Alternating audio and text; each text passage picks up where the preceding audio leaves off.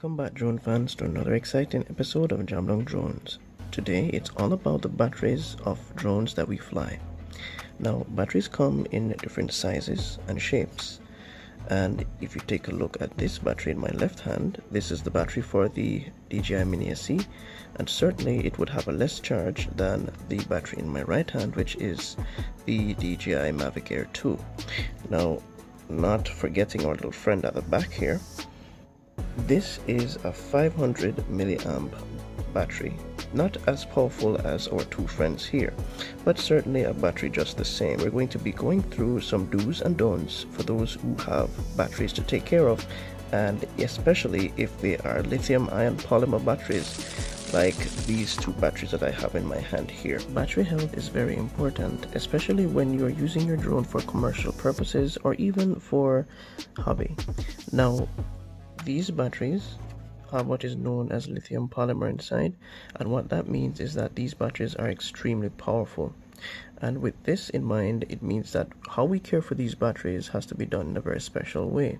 For example, if we're going to be storing these batteries, they have to be stored at between 50% to 65%. Now, you'll hear varying percentages as you go from channel to channel, but anywhere a little bit above that halfway mark should be fine if you're storing this for a while.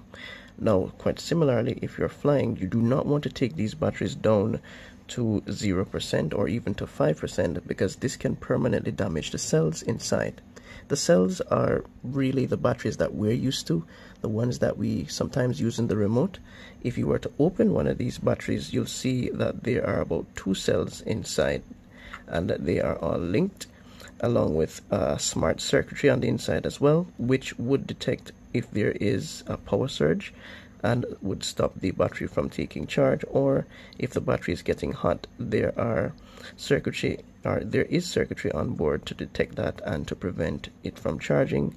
So this battery is what you'd call a smart battery. So they're not just power sources, guys. These batteries are smart batteries.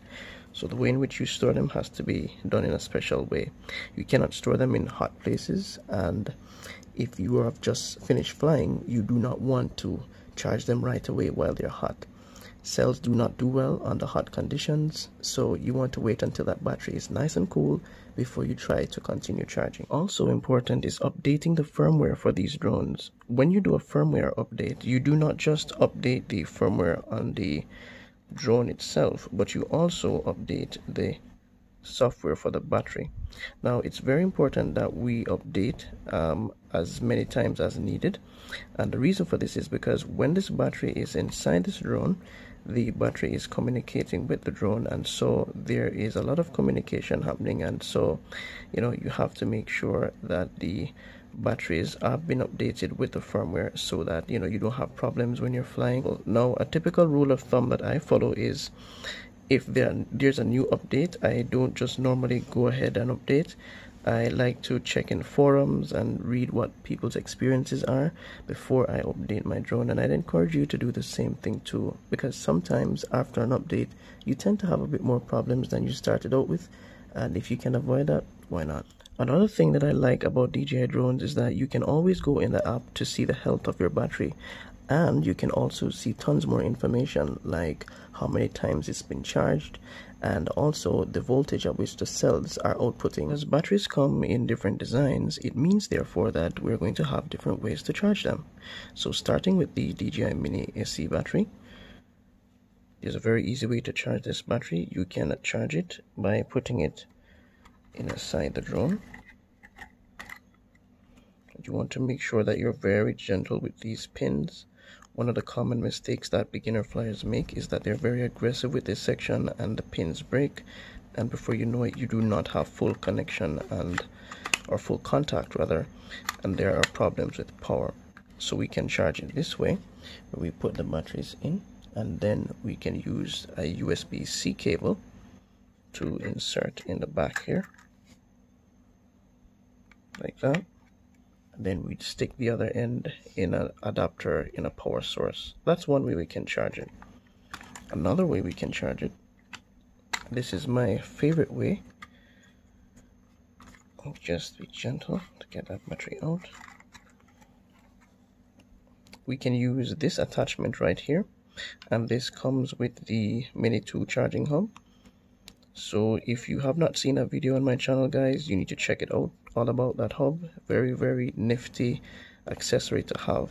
Now if you look at the DJI Mini SE battery, you realize that the terminals are at the top here. So in order to get this aligned, I'll just take a little closer look at this. You can see the pins here. So these copper pins are what make contact with the inside of our battery here. So I want to, from a side view, let you guys see what's going on here.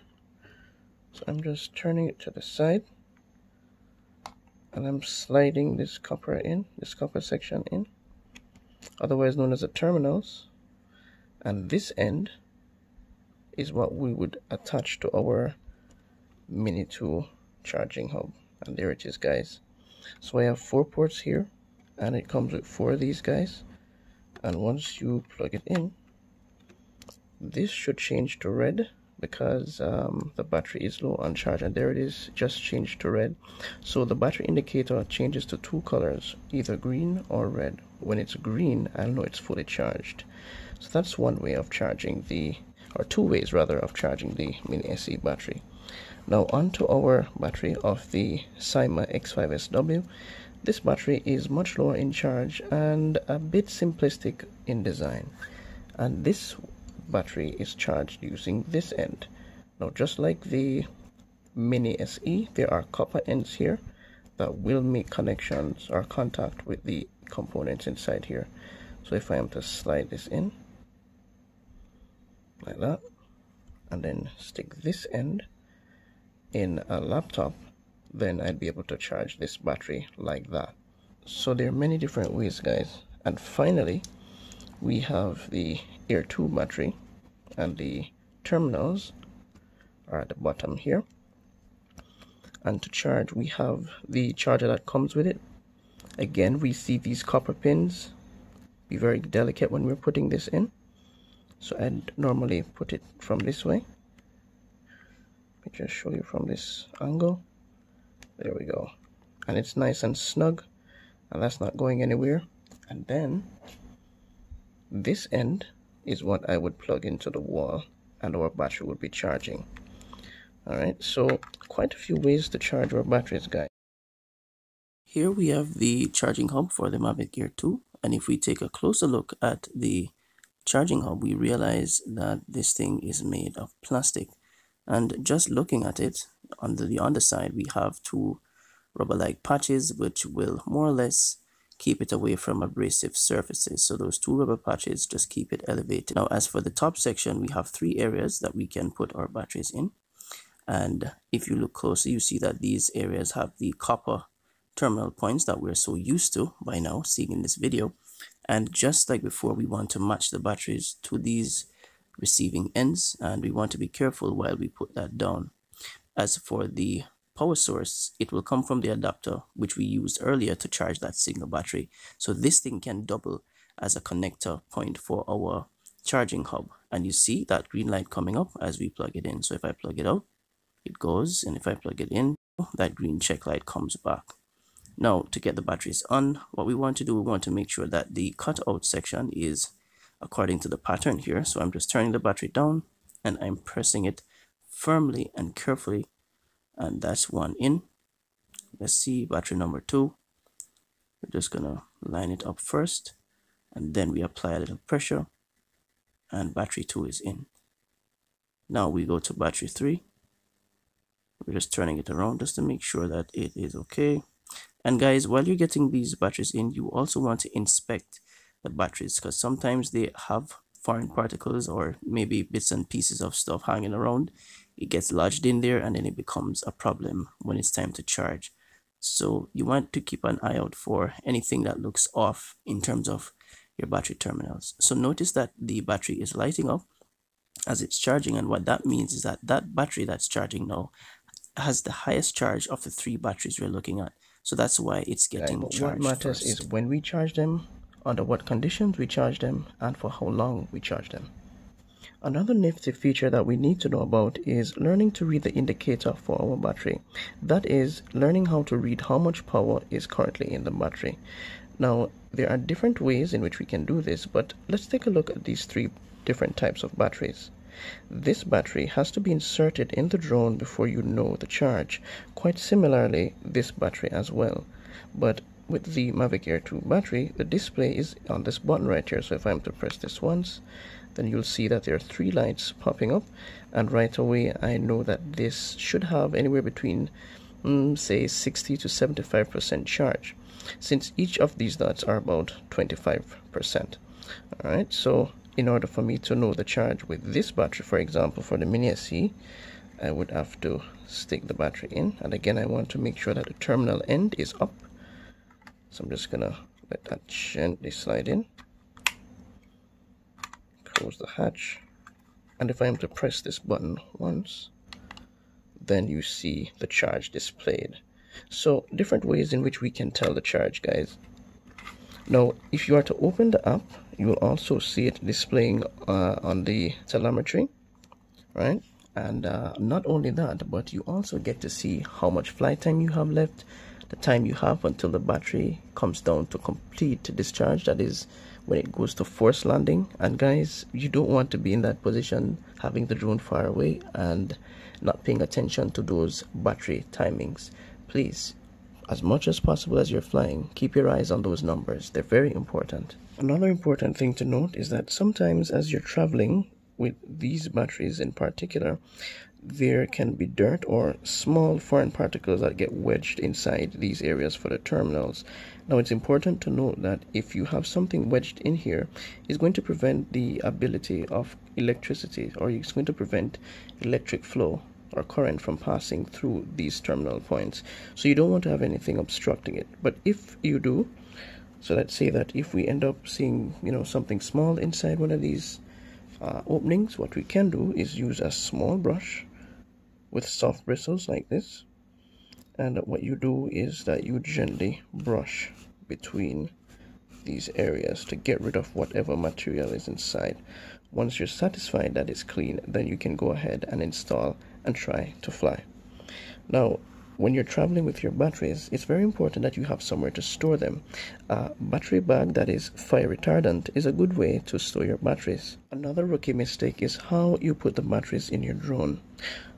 I realize that there are some pilots that when they're putting their battery in the Mini SE, for example, they'll turn the drone upside down and they'll just freely allow the battery to fall and lock in place by itself. This is not a good idea, guys, because if you do that, you can damage these pins, and again, you do not want to damage them. So you want to turn it horizontal and slide it in using your own force, and you close the hatch. Quite similarly, if you're talking about a Mavic Air 2, the principle is still the same. So you grab this battery here, and you want to make sure that it's all lined up, and you press, and all these lines should be flushed. You can look from the side here to see if there is any unusual protrusions, but once it sits comfortably and you've done your check, that means the battery is firmly in place. So you want to make sure that it is firmly in place, guys, before you launch, and the way in which you put your battery in should be the right way as well.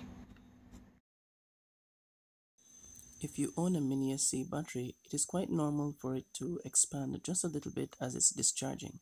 So if you see your battery slightly swollen while you're using it, that's quite normal.